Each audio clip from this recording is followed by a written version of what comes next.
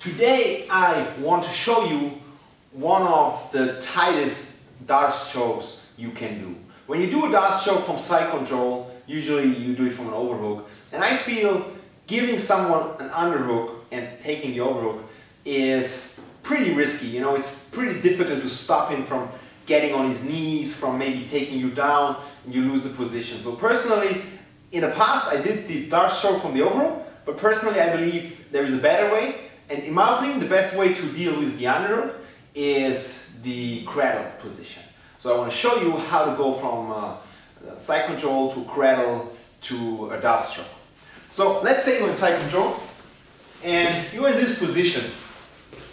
And let's say you're here and the guy is turning into your direction.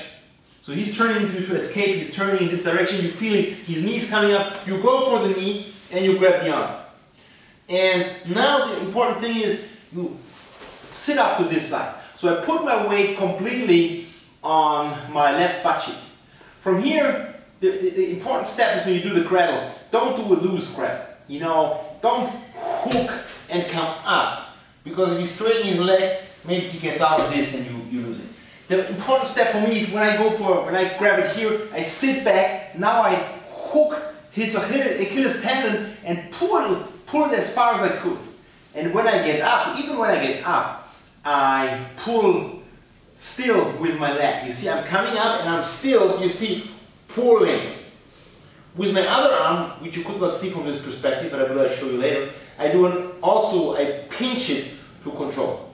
Now I have a pretty tight control. And his spine his posture is broken. His back is rounded.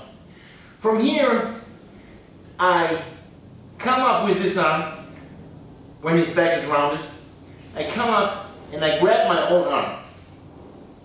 And my left hand grabs my right hand. Now I pull with my left hand, my right hand here, you see? From here, it's pretty simple. You know, I'm pinching, I'm just sliding over and come up here. From here, it's pretty simple. From here, all I do is I straighten out my left leg, you see, and I create pressure on his head and I can choke him out. So I go like this. Different direction. Let's go this way. So, another perspective. I'm here, he's turning into me. As soon as I feel he's turning into me, to escape, I grab his leg, I grab his head, I control. Now I sit on my right butt cheek. I hook with my left. I come to my knees and still I'm pulling. And now, important thing, you see my right elbow? My right elbow is pulling in. It's like this. I have my hands like this, and I go here to really break his posture.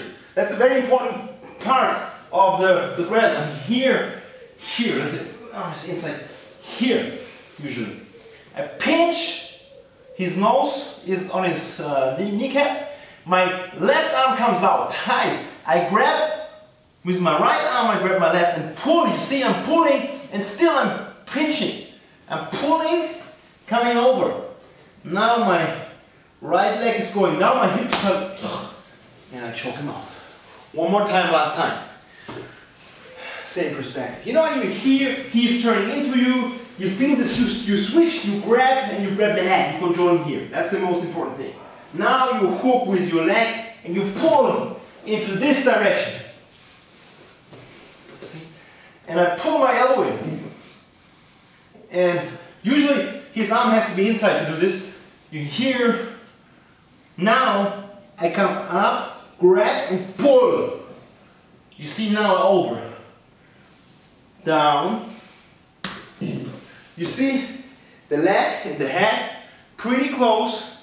Darce choke, spine is rounded and posture is broken. That is, in my opinion, the tightest Darce choke from side control. I hope you like it.